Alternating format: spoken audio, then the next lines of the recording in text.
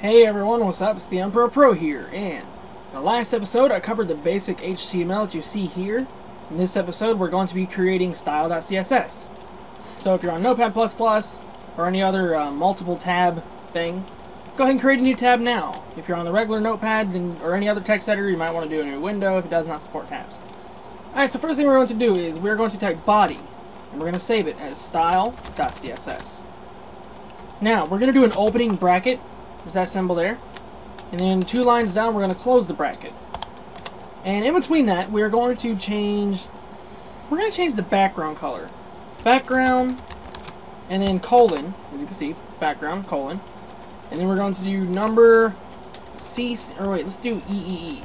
And then semicolon. It's very important that you have lowercase, and I think lowercase, I don't know, you might be able to do it with capitals. I usually just use lowercases. Basically, this is hexadecimal, so you can do FF for 255 red. Another F. Okay, here I'll go ahead and make this a little bit easier to explain. 112233. The first 2 digits are the values of the red color, and how that works is you have anywhere between 00 to FF. FF being 255, 00 being 0, and anything in between. You can do 9A. Oops, not 9Z. 9F, F9, FA, you can do all that. But we're going to use EEE. If you just do 1, 2, and 3, then it copies the previous one. So it's basically setting red to EE, green to EE, and blue to EE. So everything's going to be somewhat gray. So again, remember to close that off in the semicolon. Refresh the page here, and it's slightly darker. That's exactly what we want, because we're going to have a white div container, which basically a div is something that holds content and that you can stylize. So on our style.css, we're going to type underneath the body, underneath the closing bracket, we're going to type dot content, and then in between the brackets, like we did on the body. But this time we're going to type width 1000 pixels, or 1000 px, and then semicolon. And then we're going to do padding 5 px, 5 pixels in padding. Now we're going to do background white, or you can do number FFF, or FFFFF. So next thing we're going to be doing is we're going to give it a border.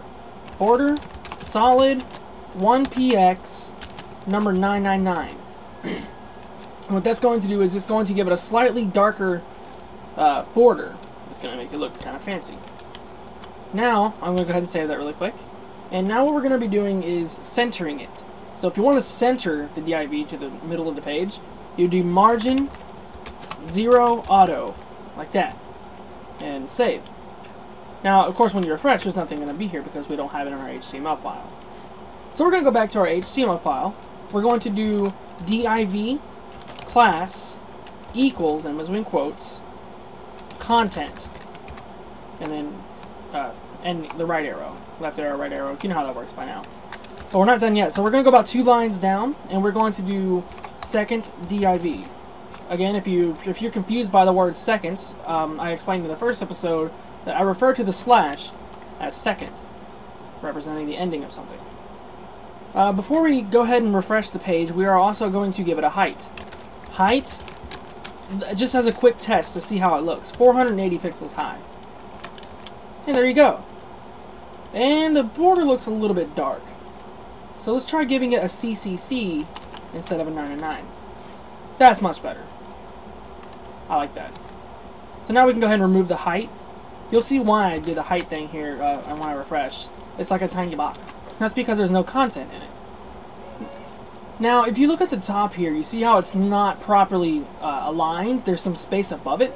If you want to remove this, all you have to do is do margin, in the body section, margin 0 px, padding 0 px. You do that, and it gets rid of any padding and margining,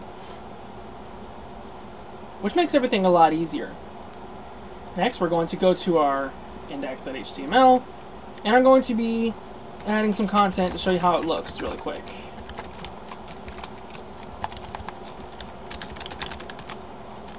As you can see, there's our main page.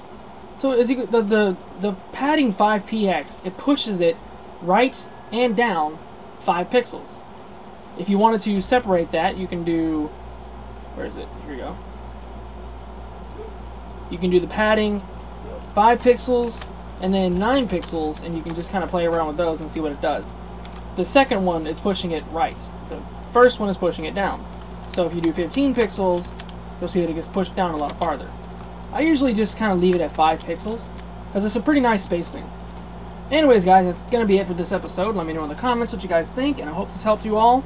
Please leave a like if you guys enjoyed, and if it helped you, it'd be cool if you shared it and stuff. So see you guys later. Thank you all so much for watching.